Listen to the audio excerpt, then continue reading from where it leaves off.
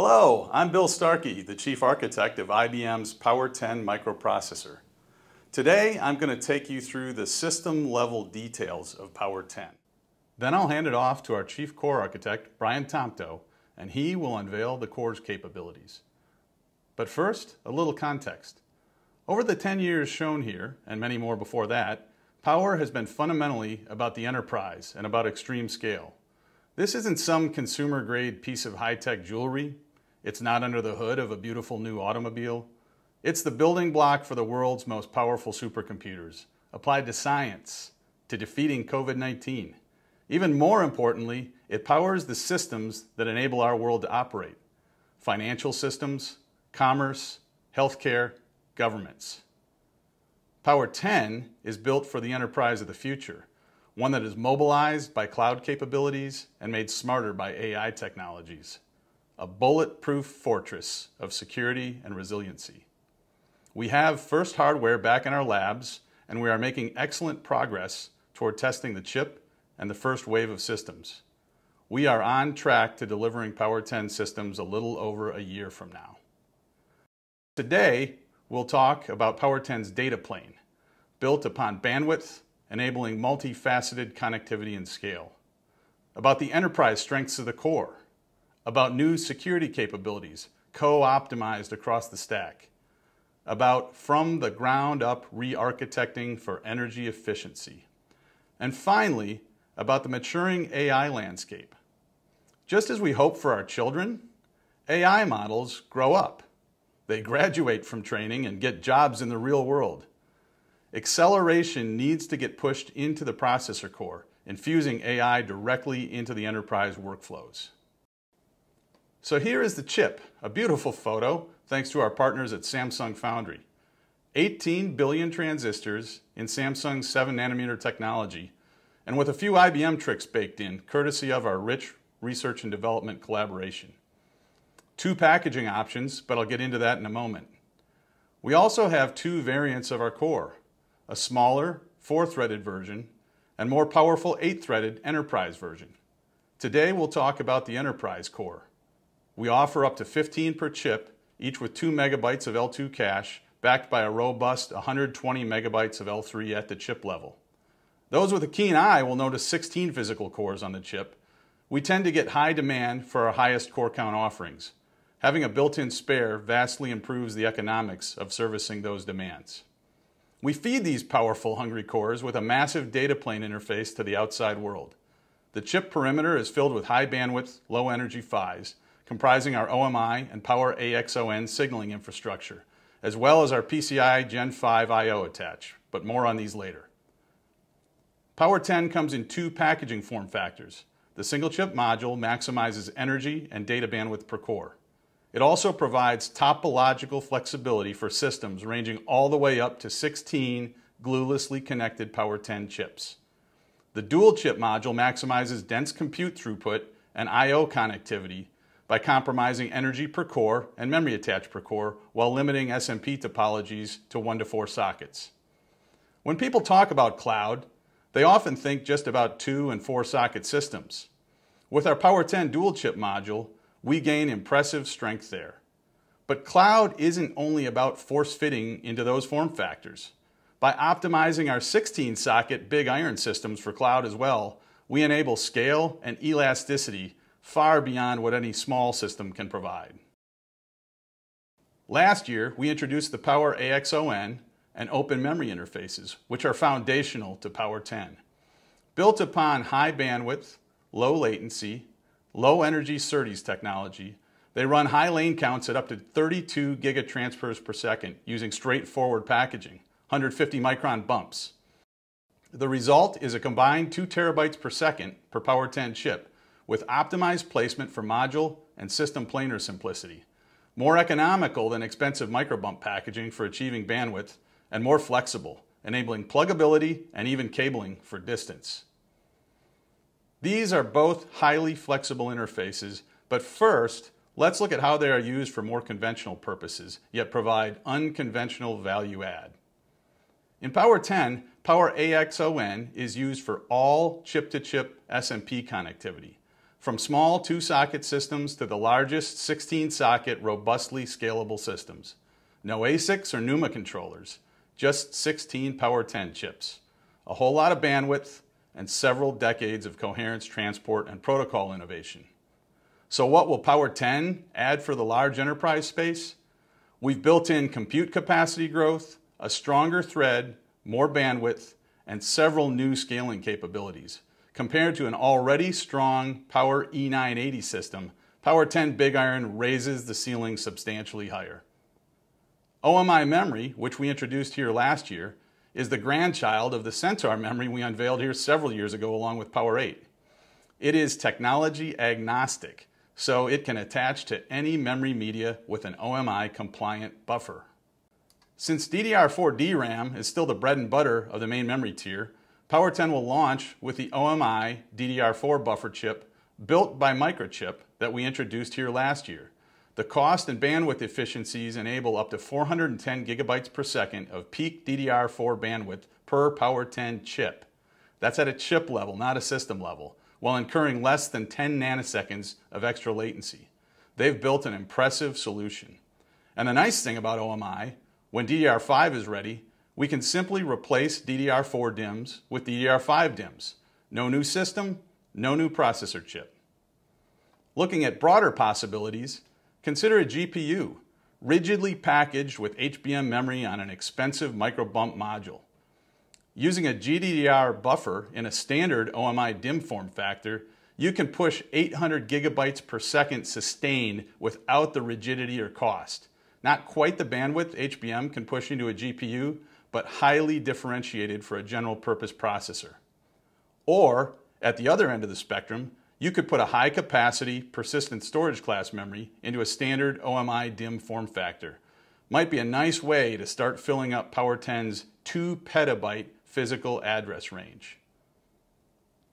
POWER10 also supports OpenCAPI, an open asymmetric protocol for coherently attaching compute accelerators, memory devices, networking, and storage, which first showed up in POWER9.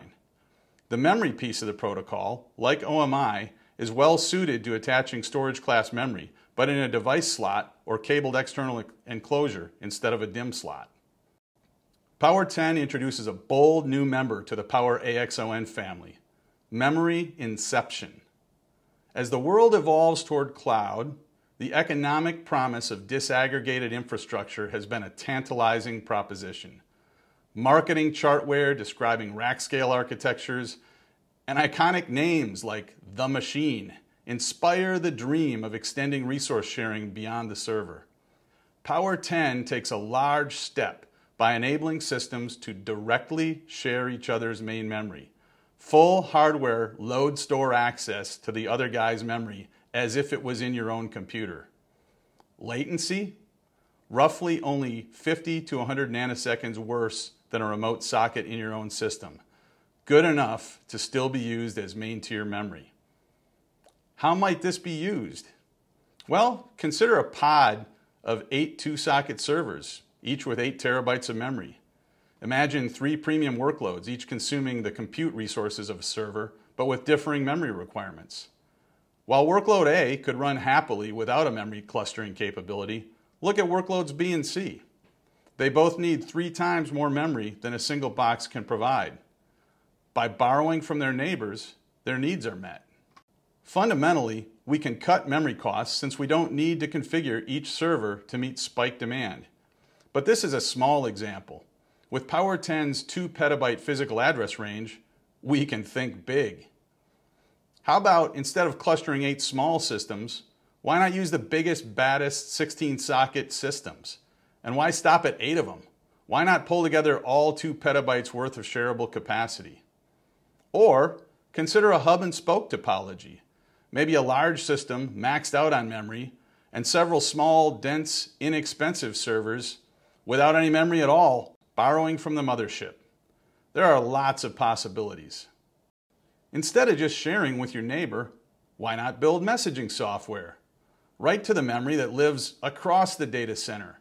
By retranslating addresses at every hop, using page tables as routing tables, using 2 petabyte addressability for routing IDs, and incorporating robust virtual channel management, a fully hardware-managed end-to-end messaging capability is possible. Thousands of nodes, flexible topologies, robust bisection bandwidth, low latency, cables only, no extra gear. Memory inception for pod-level memory resource pooling or for clustering up to thousands of nodes without any extra gear. POWER10 opens the door to memory disaggregation, transforming cloud infrastructure economics. Last, but certainly not least, POWER10 incorporates high bandwidth benefits of PCI Gen 5 and the breadth of the PCI ecosystem, up to 64 lanes per socket in the dual chip module offering. Before handing this over, I want to share a performance analysis of a POWER10 dual socket system compared to its direct POWER9 predecessor, a POWER9 S924 system. 3x performance relative to POWER9. That is an outsized gain for one generation, our strongest in over a decade. And for memory, we see the positive impact of OMI. Brian, our chief core architect, will walk through the IPC and energy efficiency details underneath those integer, commercial enterprise, and floating point gains. And just wait till he shows you the larger gains for AI inference. Brian, take it away. Thank you, Bill. I'm Brian Thompto, and I'm excited to share with you many of the innovations and capabilities of our POWER10 processor core that help make POWER10 ideally suited for mission-critical applications and the opportunities of the enterprise cloud.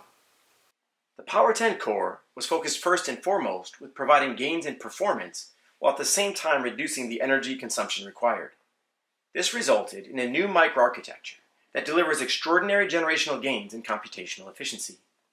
Compared with POWER9, the POWER10 core delivers an average of 30% performance improvement across a range of workloads and 20% gains for single thread.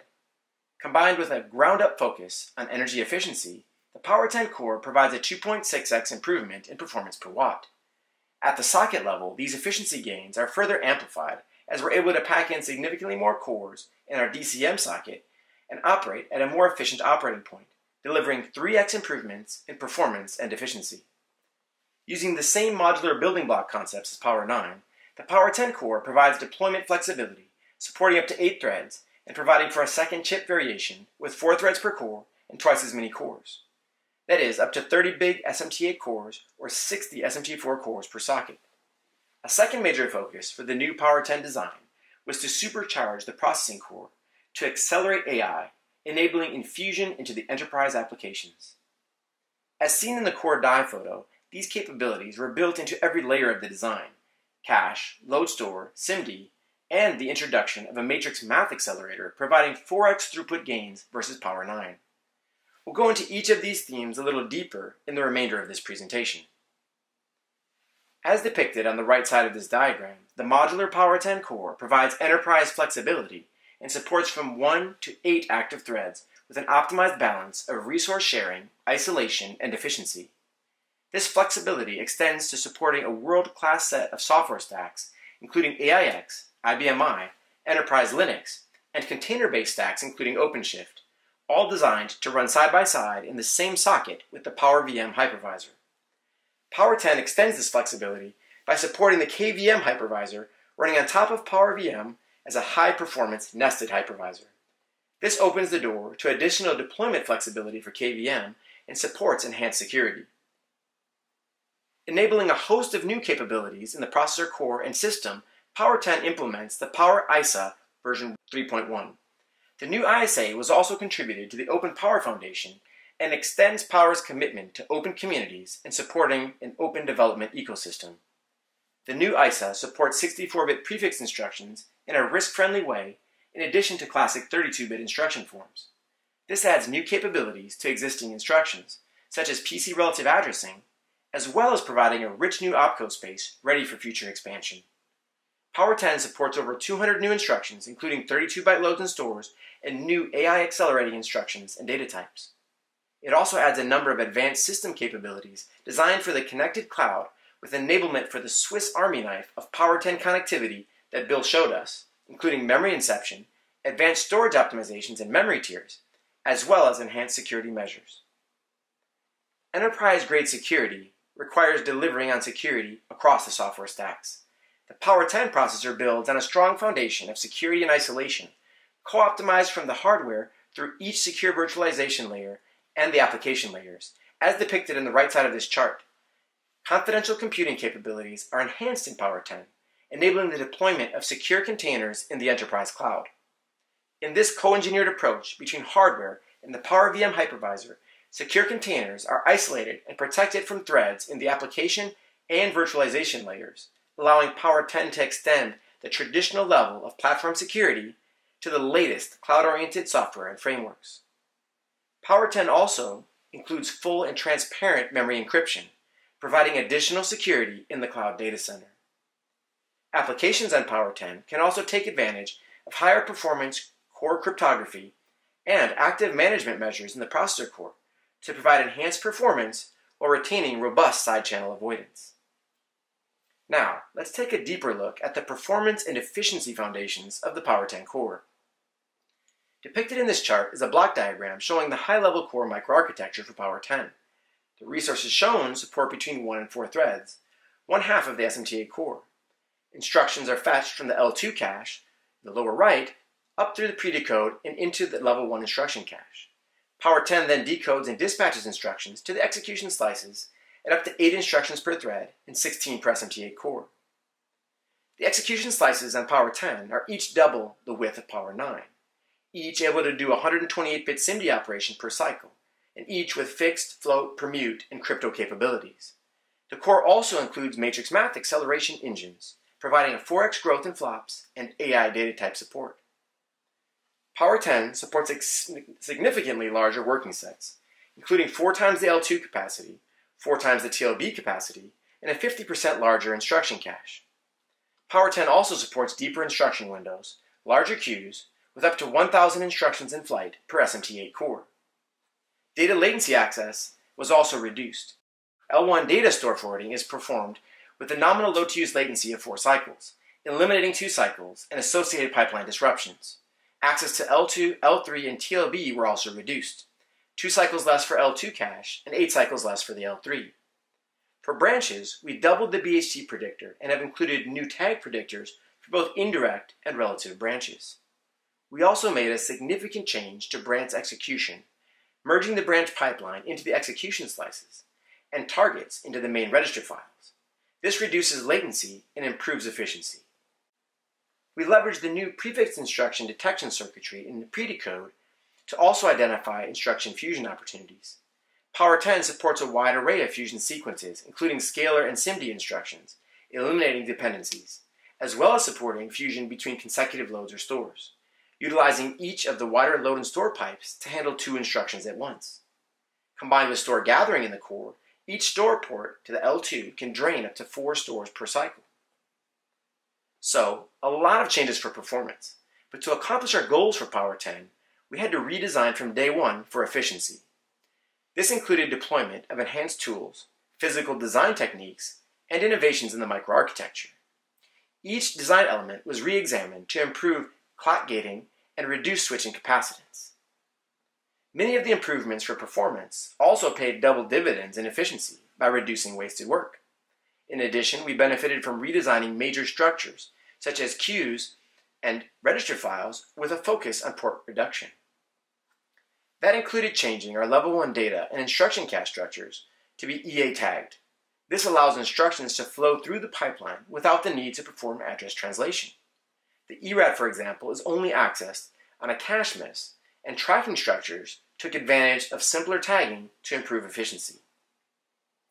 All of this redesign and innovation result in significant improvements in both performance and performance per watt.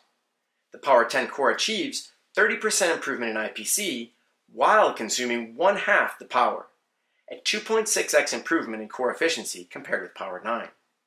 At the socket level, this adds up to an aggregate of 3x improvement at a more efficient operating point, and as Bill showed, also translates into 3x performance.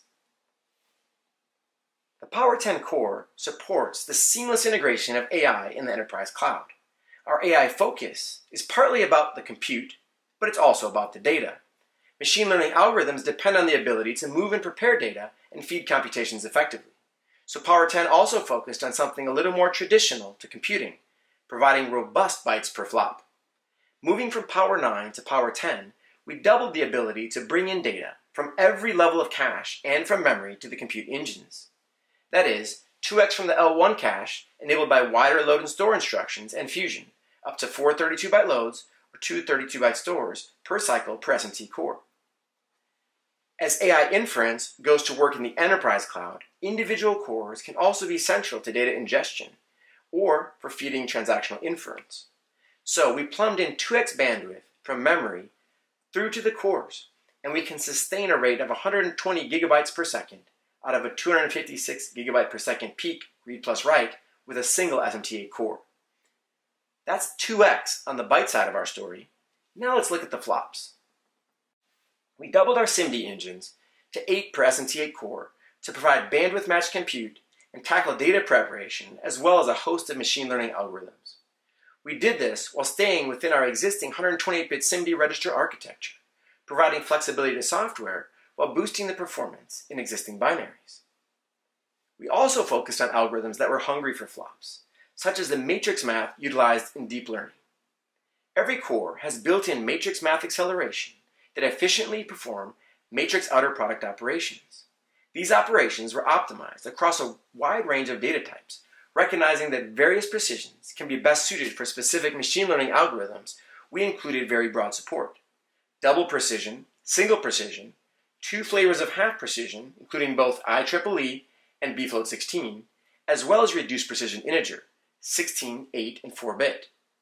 The result is 64 flops per cycle of double precision and up to 1K ops per cycle of reduced precision math per SMT8 core. These operations were tailor-made to be efficient while applying to machine learning. The reduced precision operations accumulate into 32-bit results, preserving precision and reducing algorithmic overhead. You can see one of these MMA operations depicted in the upper right.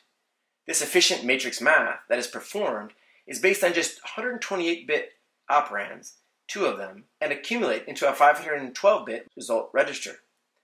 Per SMT8 core, we can do 4 of these operations per cycle. Just as for the main SIMD engines, the new matrix math acceleration doesn't require any new architected register state and minimizes software ecosystem disruption. It also enables performance for machine learning frameworks and applications to be employed by simply updating libraries in many cases. Re-referencing the die photo in the lower right, all of that matrix math happens in the blue rectangle on the right side. With a purpose-built structure that leverages data reuse efficiency, the accumulated result data is stored local to the computation, while operands are streamed in from the cache hierarchy for 2x efficiency versus traditional SIMD. These operations provide 4x plus throughput per core and also significantly reduce latency.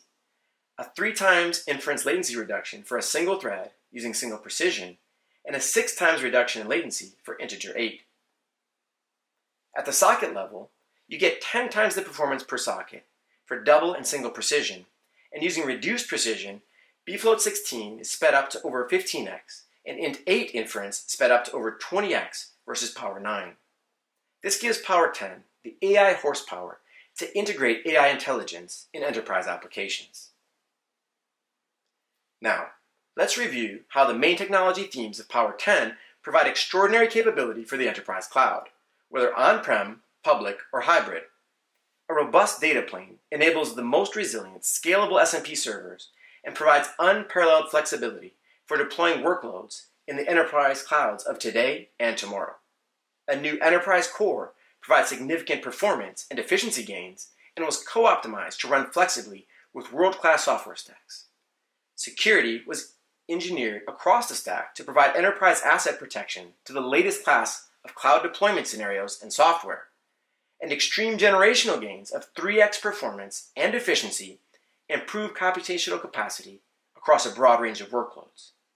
Finally, in-core, accelerated support for AI inference provides 10 to 20x generational speedups to power AI infusion into enterprise application workflows. These demonstrate how Power10 was truly built for the enterprise cloud.